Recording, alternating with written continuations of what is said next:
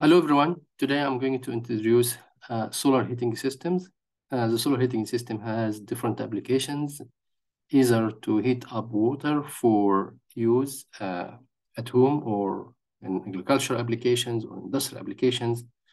So what are the main part of the solar heating systems?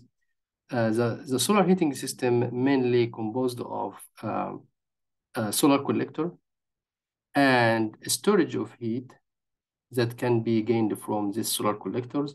And of course, here we have some kind of load that basically the applications that we are interested in. So what happened here is that the solar energy or the solar radiation hit the surface of a solar collector that I'm going to introduce you in a second. And then inside this solar collector, there is some kind of fluid, either water or air, or maybe other fluid like alcohol, but most likely the water is the common one. The water, of course, has some issues during the winter time. Maybe it can have also some kind of antifreeze chemical to prevent it from getting frozen and then affect the pipes of the systems. So again, this is solar radiation heat up the fluid, and this fluid goes, of course, the cold side should be in the lower here, and then, for example, here this is a pump that sucks the water, for example, here from the storage, and pump it through the solar collector to heat it up, and then this can be back to the solar collector, to the storage, or can be go through a heat exchanger between the solar collector and the storage. And then this stored heat in the form of hot water can be stored for some time until used, or until actually during the downtime of the sun. So this to make sure that there is enough heat to be withdrawn from this storage when needed. So, and then this hot water can be, of course, pumped to the application, to the process. And of course, here we can also have some kind of heat exchanger between the coming cold water in this case and the outlet heat. So this is maybe a very complex system, but there are some other simpler systems that doesn't have this kind of two heat exchangers. So in this case, just it composed of a solar collector and a storage and the application.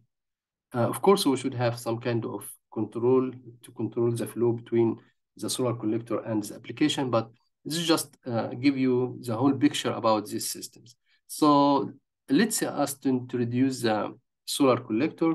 What are they? So the solar collectors are the main component of the solar heating system, and this solar collectors can be divided into two main categories. One here it's called flat plate solar collector, and the other one evacuated tube solar collector. I'm going to introduce the first one, which is the simplest form of solar collectors, which is a flat plate solar collector. The flat plate solar collector is a frame of metal or wood. Inside this frame, there is a absorber plate, mainly metal, black, painted with black color.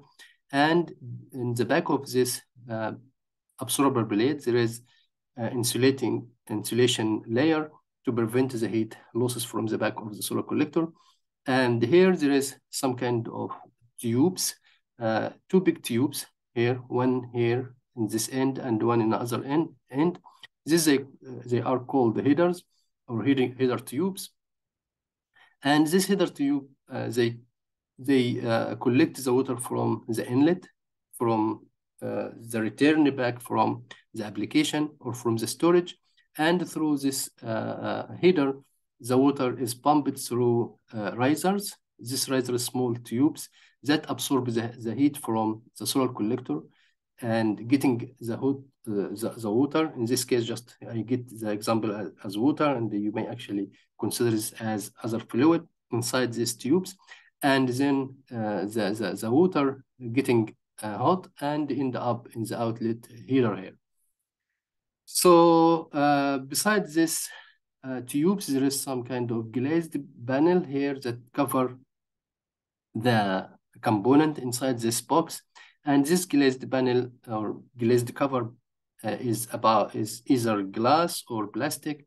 And this glass or plastic is important to allow the solar radiation to transmit through it to the absorber plate or the tubes, and also it prevents the long wave that reflected from the absorber plate to the atmosphere again.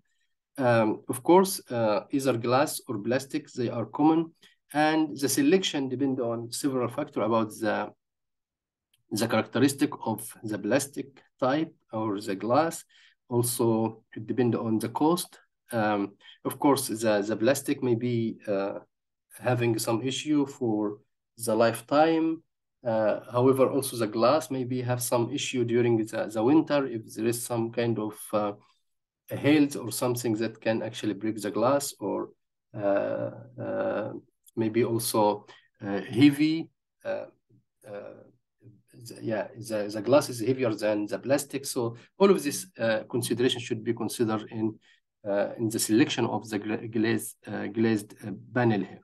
So again, how this works, there is how the solar collector work. The solar radiation comes from the sun. It go through the glazed panel and transmitted to the absorber plate that absorbs the heat from the sun, and then the heat is transferred to the liquid inside these risers, and then the heat is transferred to the outlet here to the application. Of course, we will have some kind of control for the flow. Say during the day, we may actually have continuous flow to gain as much as possible from the sun, and maybe during the evening, you don't have to have some kind of flow because basically there is no solar energy come from the sun. So here, this is just a complete system with glazing panel and insulation. Some other types of solar collector might be also simpler, like this one here. This is unglazed solar collector, so which is basically the two header tubes here, one here and one there. And here, this is the cold end in this case, and this is the hot end.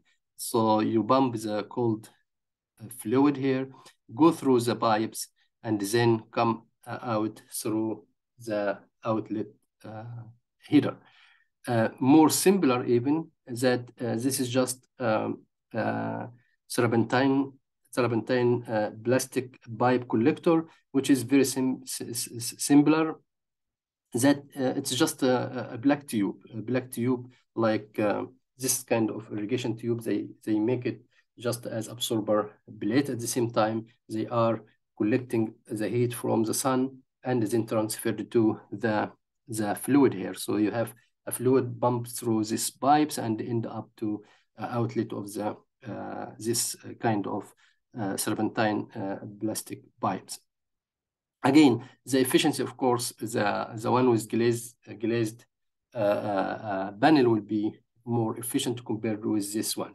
Again, the fluid may be also, again, it's maybe water or air. Sometimes in the air designs, you may not actually have some kind of pipes, but you may actually have just blowing the air over the solar collector or the solar as absorber plate, and then goes to the outlet of the solar collector.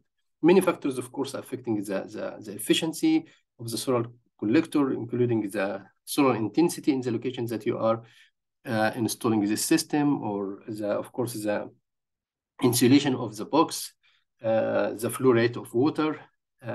So the more actually flow you have, you may actually have a better efficiency, but of course the outlet temperature will be lower than using a lower flow rate of the fluid through the solar collector.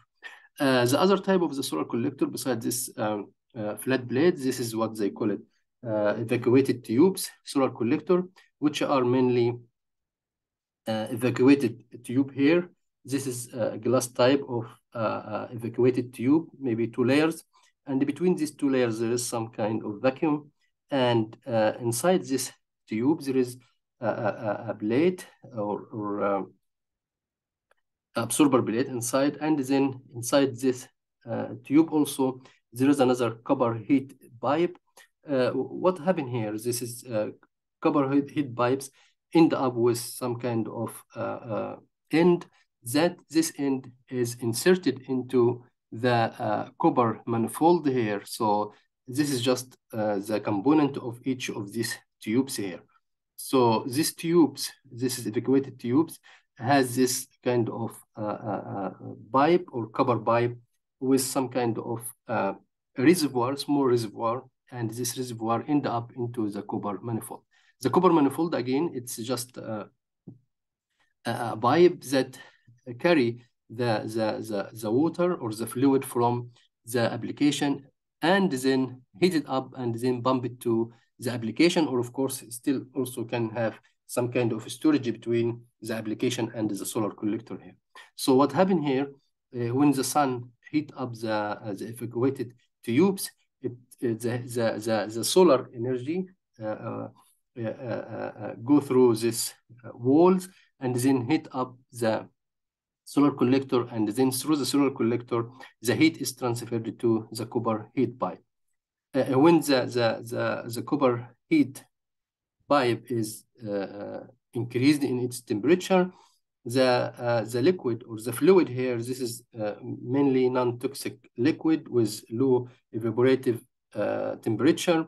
It's getting very hot, and then due to the heat gain, the fluid become, if it's liquid here, so it's become vapor and then transferred to the other end of the copper pipe. Through this process, what happens, this is very hot vapor, and then if it get in touch with the cold end or the cold water come from the application, this hot vapor, it's condensate, means that it's lost the heat to the fluid that is used for the application.